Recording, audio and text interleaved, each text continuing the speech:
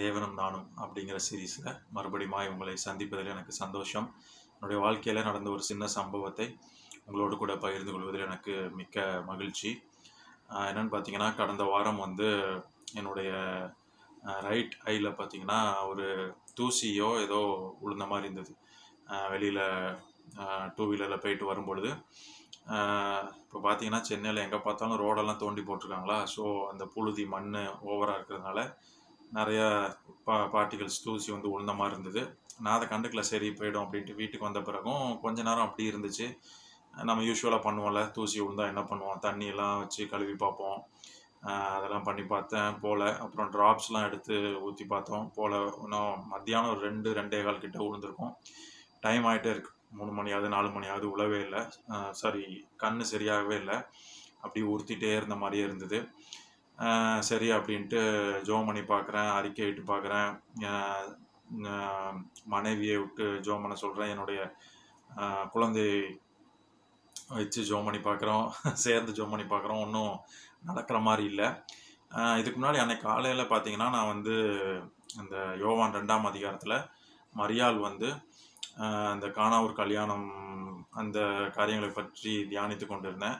So இப்படி அது ஒரு பக்கம் இருக்கும் பொழுது சரி சரியாயிரும் அப்படின்னு பார்த்தா நைட்டு 10-10:30 ஆயிடுச்சு. இன்னும் அந்த உறுத்தல் போகவே இல்லை, கொஞ்சம் அதிகமாகவே இருந்துகிட்டே இருந்த மாதிரி இருந்தது.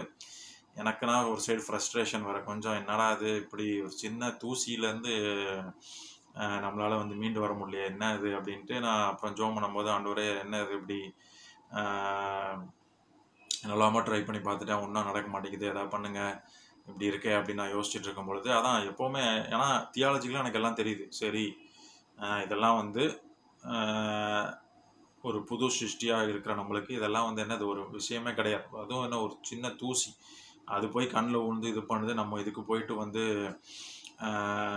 நம்ம தடுமாறிட்டு இருக்கக்கூடாது அப்படின்னு தியாலஜிக்கலாக தெரியுது. அதனால் நம்ம அந்த தியாலஜிக்கலாக தெரிகிற அந்த மெத்தட் இருக்குது பாருங்கள், இதெல்லாம் இப்படி பண்ணால் ஏதாவது நடந்துடும், அறிக்கை செஞ்சால் நடந்துடும், ஜெபம் பண்ண இப்படி ஜெபம் பண்ணால் நடந்துடும், இந்த மாதிரி விசுவாசத்தை கிரியையினால் செய்கிற விசுவாசம் அப்படின்னு சில கிரியைகளை செய்து பார்த்தா வந்துடும் அப்படின்லாம் நம்ம சில மெத்தட்ஸ் வச்சுருக்கோம் பாருங்கள், ஆவிக்குரிய மெத்தட்ஸ் அப்படின்ட்டு. அந்த மாதிரிலாம் ட்ரை பண்ணி பார்த்தா சில வேலைகள் நடக்கிறதில்ல. ஸோ அப்படி இருக்கும்பொழுது சரி அப்படின்ட்டு, சரி இது நீங்கள் ஏதாவது செய்யுங்க ஆண்டவரே அப்படின்ட்டு நான் இந்த காலையிலேருந்து தியானித்து கொண்டு இருந்தேன். அந்த மரியாள் இயேசுவிடம் சொல்கிற அந்த காரியத்தை குறித்து நான் தியானித்துட்டு இருக்கும் பொழுது கர்த்தர் அதுலேருந்து சில காரியங்களை என்னோட பேசினார். என்னன்னு பார்த்தீங்கன்னா, மரியாள் அந்த இடத்துல என்ன சொல்கிறா, இந்த மாதிரி திராட்சை ரசம் குறைஞ்சி போயிடுச்சு, நீ ஏதாவது செய்யக்கூடாது அப்படின்னோடனே இயேசு மரியாளை பார்த்து என்ன சொல்கிறாருன்னா, ஸ்திரீயே, உனக்கும் எனக்கும் என்ன, என் வேலை இன்னும் வரவில்லை அப்படின்னு சொல்கிறார்.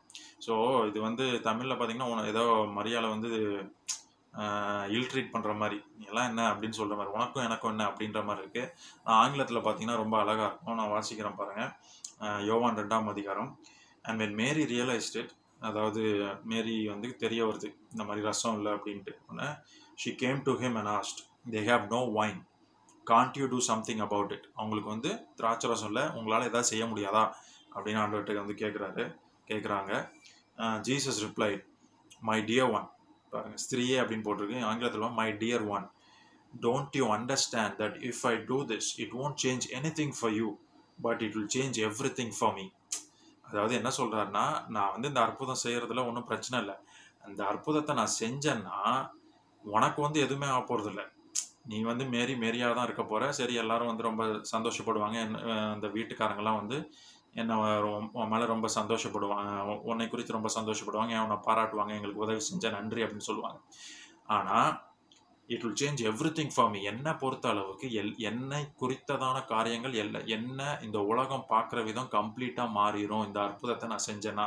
ஏன்னா நான் மேசியாவாக வெளிப்படுவேன், அப்புறம் எல்லாரும் என்னுடைய வல்லமை வெளிப்படும், அப்போது எல்லாரும் என்னை பார்க்குற விதம் மாறிவிடும். It will change everything for me, என் வாழ்க்கையை மாறக்கூடிய ஒரு தருணமாய் இது அமைந்து விடும் அப்படின்னு இயேசு அங்கே சொல்கிறாரு. My hour of unveiling my power has not yet come, என்னுடைய வல்லமையை வெளிப்படுவதற்கான வேலை இன்னும் வரவில்லை அப்படின்னு சொல்கிறாரு. அடுத்து உடனே பார்க்கலாம் 5ஆம் வசனத்தில், மேரி then went to the servers and told them, whatever Jesus tells you, make sure that you do it. இயேசு இவர் என்ன சொல்கிறாரோ அதை செஞ்சுருங்க அப்படின்ட்டு அந்த வேலையாட்கள்கிட்ட போய் சொல்கிறத நம்மளுக்கு பார்க்குறோம், நம்மளுக்கெல்லாம் தெரியும் கூட. அப்போது ஜீசஸ் வந்து சொல்லிட்டு இருக்காரு அவங்க அம்மாட்ட, இந்த மாதிரி உங்களுக்கு ஒன்றும் இல்லைம்மா, எனக்கு வந்து என் வாழ்க்கையே மாறிடும் அப்படின்னு சொல்லிட்டு இருக்காங்க. மேரி அதை கண்டுக்கிட்ட மாதிரியே இல்லை, நேராக போய் அந்த வேலைக்காரங்களை கூப்பிட்டு வந்து நிப்பாட்டிட்டாங்க. இவர் என்ன சொல்லுவாரோ அதை செய்யுங்கப்பா அப்படின்ட்டு போயிட்டாங்க. அப்போது இதில் என்ன அப்படின்னு பார்த்தீங்கன்னா, என்ன விஷயம் அப்படின்னா, இதே இது அந்த இடத்துல மேரி இல்லை, ஒரு சீஷராக இருக்கட்டும், பேதுருவோ யாக்கோபோ யாரோ இருந்தாங்கன்னா என்ன பண்ணியிருப்பாங்க, ஆண்டவர் அப்படி சொன்னோன்னா ஓ அப்படி ஆண்டவரே சரி சரி அது அவங்க பிரச்சனை நம்ம பார்த்துக்கலாம் அப்படின்ட்டு போயிருப்பாங்க. ஆனால் மேரி அந்த இடத்துல இருந்தது தான் மேட்டர். மேரி அங்கே இருந்ததுனால மேரியால் மாத்திரம்தான் அப்படி சொல்ல முடிஞ்சது. அதாவது அவர் சொன்னதுக்கு வந்து பதில் என்ன சொல்கிறாங்க, போல்டா வேலைக்காரங்களை கூட்டு வந்து, அப்பா அவர் என்ன சொல்லுவாரோ அவர் ஏதோ செய்வார், அவர் நிச்சயமாக இந்த இடத்துல அற்புதத்தை செய்வார் அப்படிங்கிற ஒரு நம்பிக்கை, ஒரு விசுவாசம், என்னன்னாலும் அதை நீங்கள் சொல்லலாம், அது இருந்தது. மேரிக்கு மாத்திரம்தான் சாத்தியம். ஏன் அப்படின்னா அந்த இடத்துல அன்னைக்கு அந்த நேரத்தில் இயேசுவை மேரியை போல யாருமே அறிந்ததில்லை. புரியுதுங்களா உங்களுக்கு? சீஷர்கள்லாம் இப்போதான் கொஞ்ச நாளாக தெரியும், கூட அலைஞ்சிட்டு இருக்கானுங்க, இன்னும் இயேசு வந்து தன்னுடைய வல்லமையை வெளிப்படுத்தலை. ஆனால் மேரிக்கு வந்து இயேசுவை சிறு வயதிலிருந்தே தெரியும். அப்போ நான் என்ன சொல்ல வரேன்னா, it's all about our relationship with the father.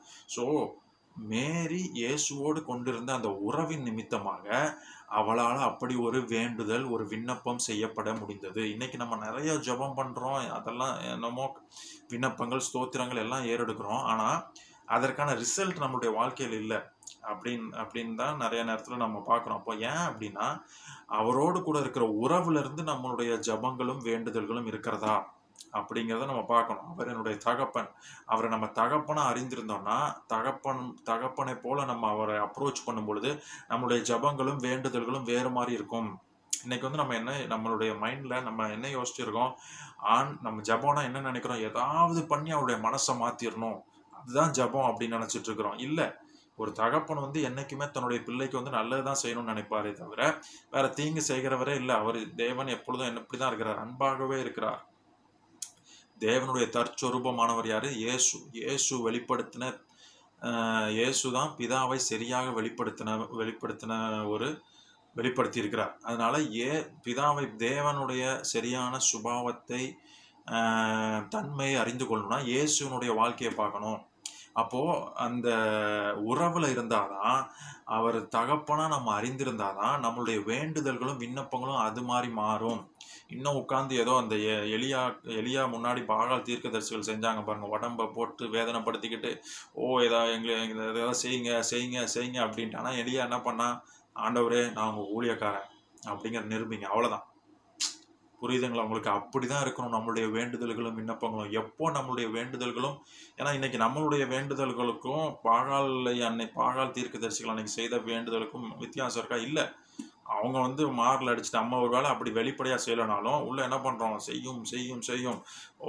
இன்னும் 7 நாள் தொடர்ந்து ஜெபம் பண்ண போகிறோம், 40 நாள் தொடர்ந்து ஜெபம் பண்ண எதுக்கு? என்ன பண்ணுறப்போ என்ன நம்ம நினச்சிக்கிறோன்னா, ஆண்டவர் வந்து வேற ஏதோ இல்லை, இன்னும் ஜெபம் பண்ணுங்க, மேலே உட்காந்துட்டு சொல்கிறார், இன்னும் பண்ணுங்க, இது பத்தாது, இல்லை இது பண்ணுங்க, இன்னும் இது போதாது, இன்னும் அழுங்க, இன்னும் கண்ணீர் விட்டு ஜெபம் பண்ணுங்க அப்படின்னு அப்படிப்பட்ட மென்டாலிட்டியில் அவர் உட்கார்ந்துட்டு இருக்காரு அப்படின்னு நினச்சிட்டு இருக்கிறோம். இல்லை, அது வந்து தவறான கண்ணோட்டம். ஸோ எலியாவால் எப்படி அப்படி ஒரு செகண்டில் அப்படி கொண்டு வர முடிந்தது? தேவனை அவன் அப்படி அறிஞ்சு வச்சிருந்தான். அவர் என்னுடைய தேவன், நான் அவருடைய ஊழியக்காரன்.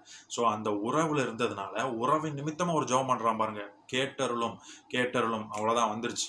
அவன் உட்காந்து வந்து இப்படிலாம் வந்து முக்கி விசுவாசத்தில் வந்து வளர்த்து அப்படிலாம் ஒன்றுமே இல்லை. Simple, he new his God. So இன்னைக்கும் இயேசுவின் மூலமாக நம்ம பிதாவை அறியும் பொழுது, இயேசுவின் தன்மை தான் பிதாவின் தன்மை அப்படின்னு அறிந்து அவரை தகப்பனாய் நாம் அறிந்திருக்கும் பொழுது, அன்னைக்கு எப்படி மேரி வந்து எனக்கு தெரியும் இவன் என்னுடைய குமாரன் தான், இருந்தாலும் அவனுக்குள்ள இருக்கிற வல்லமை எல்லாம் எனக்கு தெரியும், அதனால அந்த உறவுல இருக்கிறேன். ஸோ அவன் வந்து ஒரு குடும்பம் இப்படி வெட்கப்பட்டு போவதை என்னுடைய குமாரனாகிய இயேசு விரும்ப மாட்டார். அதனால நான் இன்னைக்கு நிச்சயமா அவர் செய்வார். அதை பார்த்துக்கிடுவாரு. அவருடைய இன்னைக்கு அப்படி வல்லமை வெளிப்பட்டுச்சுன்னா அவருக்கு எல்லாமே மாறுமா இருக்கும். ஆனால் இயேசும் அதை பார்த்து கொள்ளத்தக்கதான வல்லமை அவருக்கு உண்டு, அவருக்கு தெரியும், ஞானம் அவருக்கு இருக்கு. அதனால it's not going to change anything அப்படிங்கிற ஒரு அறிவு அவளுக்கு இருந்தது பாருங்க. மரியாளுக்கு அப்படி இருந்ததுனால தான் தைரியமா போய் சொல்றாரு. ஆண்டவர் வந்து ரொம்ப, நான் இதுல வந்து மும்முரம் காட்டாவிட்டாலும் மரியாள் வந்து அப்படி சொல்றா பாருங்க. வேலைக்காரரை கூப்பிட்டு வந்துட்டு அவர் சொல்லுவார்ப்பா நீங்கள் செஞ்சுருங்க அப்படின்ட்டு. ஸோ எப்படி அந்த மாதிரி தைரியமாய் தன்னுடைய விண்ணப்பத்தை அது வந்து ஒரு it's a kind of a request, prayer request தான் அங்கே மரியாள் செய்தது. ஸோ எப்படி அந்த வேண்டுதலை விண்ணப்பத்தை அந்த இடத்துல அவளால் தைரியமாக செய்ய முடிந்ததுன்னா, இயேசுவோடு கூட உறவில் இருந்தால், அந்த உறவு நிமித்தமாய் அவள் இயேசுவை அறிந்து வைத்திருந்தால், அந்த அறிகிற அறிவின் நிமித்தமாய் ஒரு ஜபம் எழும்புது பாருங்க. அந்த அறிகிற அறிவின் நிமித்தமாய் ஒரு வேண்டுதலும் விண்ணப்பமும் நம்முடைய உள்ளத்திலிருந்து வரும்பொழுது சிம்பிளாக தான் இருக்கும், சாதாரண வார்த்தை சொல்கிற மாதிரி தான் இருக்கும். அங்கே அற்புதம் நடக்கும், அங்கே அவருடைய வல்லமை வெளிப்படும். இதே தான் யோவான் 16ஆம் அதிகாரம் நினைக்கிறேன், அங்கே போய் வாசித்து பார்த்தீங்கன்னா தெரியும். அதில் ஆண்டவர் சொல்கிறார், என்னுடைய நீங்கள் என் நாமத்தினால என் பிதாவை வேண்டிக் கொண்டீர்களானால் நீங்கள் அவர் வந்து உங்களுக்கு வேண்டுதல்களை அருளி செய்வார், உங்களுடைய சந்தோஷம் நிறைவாக இருக்கும்படி பெற்றுக்கொள்ளுங்கள் அப்படின்னு போடப்பட்டிருக்கு. அதில் ஆங்கிலத்தில் நான் வாசிச்சிடறேன். அதில் பார்த்தீங்கன்னா, என்னை அறிந்திருக்கிறது நிமித்தமாக உங்களுடைய வேண்டுதல் வந்து கேட்கப்படும் அப்படின்னு போட்டிருக்கு. அப்படின்னா என்ன? அவரோடு கூட இருக்கிற உறவில் இருந்து அவரை அறியும் பொழுது நம்மளுடைய வேண்டுதலே வந்து வேறு விதமாக இருக்கும். யோவான் 16ஆம் அதிகாரம்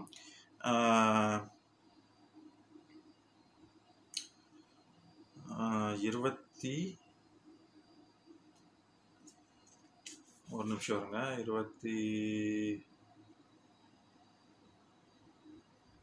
26ஆம் வசனம். And I will not need to ask the Father on your behalf, for you will ask him directly because of your new relationship with me.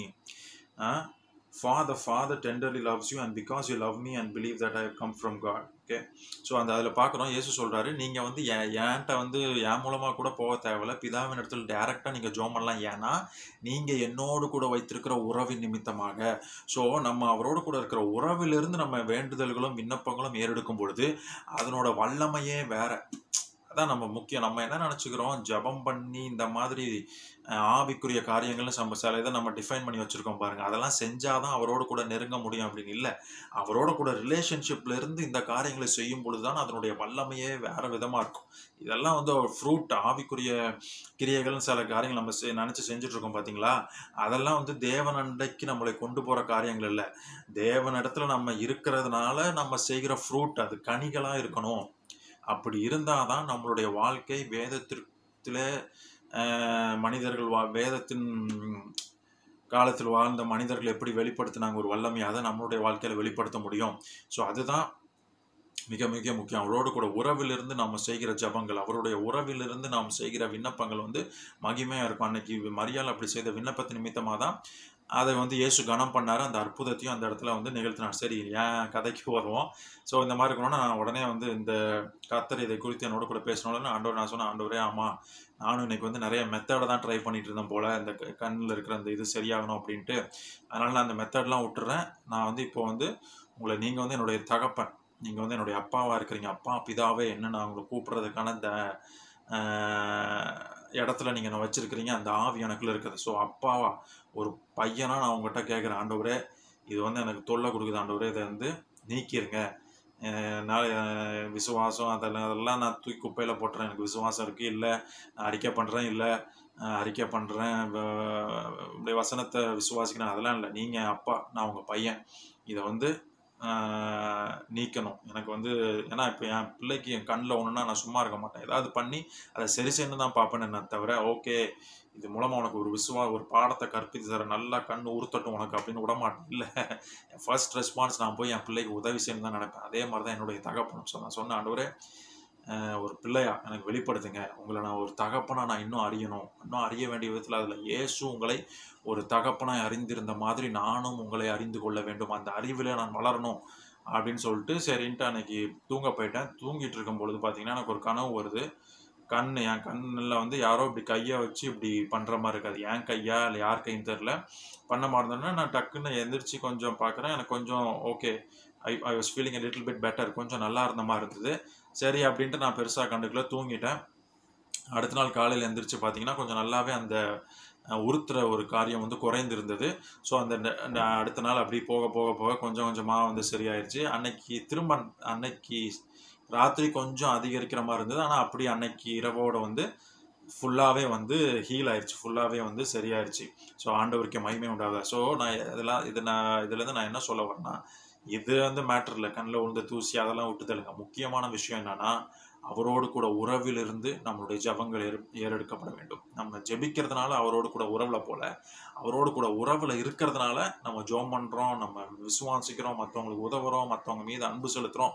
அதெல்லாம் எப்போ அவரோடு கூட இருக்கிற உறவிலிருந்து வருகிற ஒரு காரியமா இருக்க வேணும். அதை தான் நான் இன்னைக்கு உங்களோட கூட பகிர்ந்து கொள்ளலான்னு விருப்பப்பட்டேன். ஸோ நீங்களும் யோசிச்சு பாருங்க.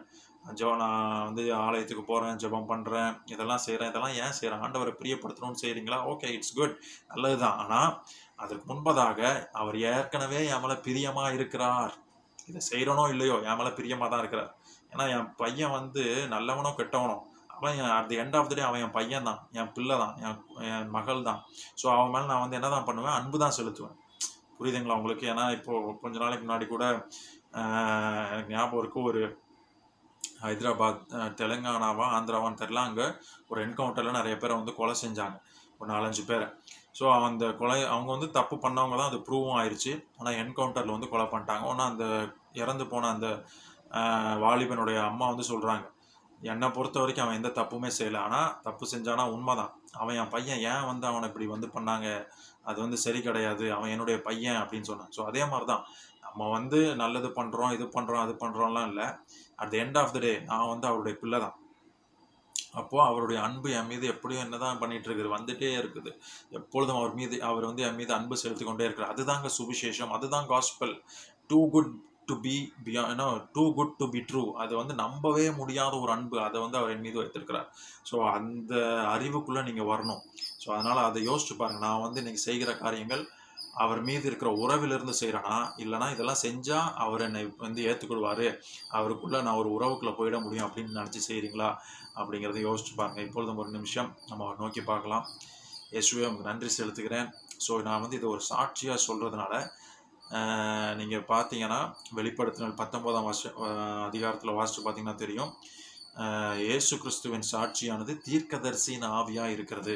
ஸோ இப்பொழுதும் இதை கேட்டுக்கொண்டிருக்கிற உங்களில் யாருக்காவது கண்ணில் ஏதாவது பிரச்சனை, ரொம்ப நாளாக கண்ணில் ஏதோ பிரச்சனை உறுத்திட்டு இருக்கு அப்படின்னா ஜெபம் பண்ணுங்க. ஆண்டவரே, எனக்கு செஞ்ச தேவன் உங்களுக்கும் செய்ய வல்லவராக இருக்கிறார். அதான் முக்கியம். நம்ம வந்து நிறைய நேரம் சாட்சி கேட்டுட்டு என்ன பண்ணிடுறோம்னா, இருதயத்தை வந்து கடினப்படுத்திடுறோம்னா, அவனுக்கு மட்டும் செய்கிறாரு, என்னத்தை பெருசாக செஞ்சுட்டான், அவனை பற்றி எனக்கு தெரியாதா, இவன்லாம் ஒரு ஆள், இவனுக்கு போய் செய்கிறாரு, எனக்கு செய்ய மாட்டேங்கிறார் அப்படின்னு இருதயத்தை கடினப்படுத்தக்கூடாது. அது வந்து சரியான இருதயம் இல்லை.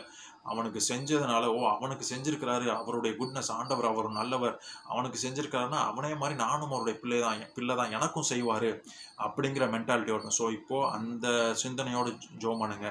கண் வழியா, இல்லை ஒரு வேளை நீங்கள் கண்ணாடி போட்டுட்டு இருக்கலாம், சொல்லுங்கள், ஆண்டவரே நான் புது சிருஷ்டி, கண்ணாடி எனக்கு தேவையில்லை.